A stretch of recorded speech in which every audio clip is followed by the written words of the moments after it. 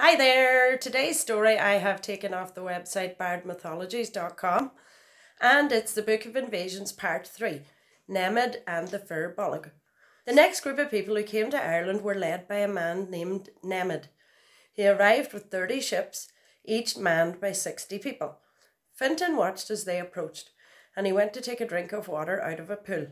He caught sight of his own reflection and was horrified. Through studying all the animals, he had taken on some of their aspects. He saw himself as being wild and tough, mossy as a rock, craggy as a cliff face, grey as a badger, and naked as a salmon. He realised that he was far removed from humanity, and he cried out in loneliness. He went into his cave and dreamed of being a stag. When he awoke, he was a stag, huge and powerful. He delighted in the power he possessed now.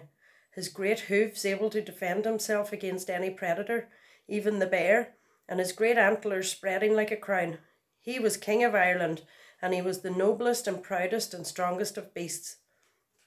Now, Nemed, on his way to Ireland, came across a tower of gold, and he and his men were greedy and tried to take it.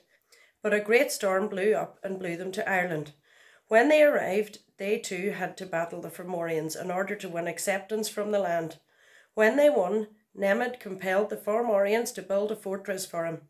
They built a fortress of such beauty that he killed all their craftsmen so that they would not be able to recreate its equal for anyone else.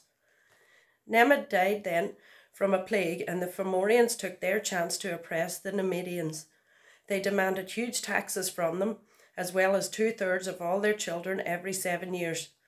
Because things were so bad, the Nemedians rebelled and attacked the Fomorians, eventually succeeding in taking over their stronghold on Tory Island.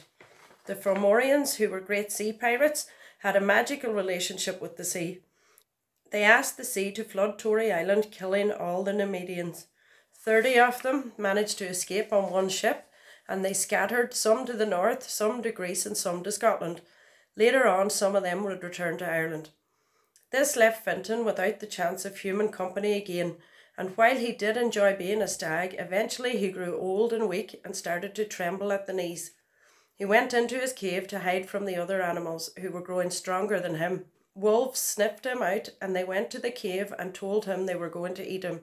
Fintan said, "Fair enough, come back tomorrow and eat me then." Now the wolves were still afraid of him. They could see he still had some strength in him, so they decided to wait till the next day. That night, Fintan MacBohra had a dream he was a boar, and when he awoke he was a boar, a strong and youthful one at that, and so once again he was king of the land, dominating all the other animals. Many years passed. The descendants of the Nemedians who had gone to Greece fared very badly there. They were called the Fir Bolg, and they were oppressed and enslaved by the Greeks, so they decided to return to Ireland. They divided Ireland into 5 provinces, the centre point being Ishna, the navel of Ireland.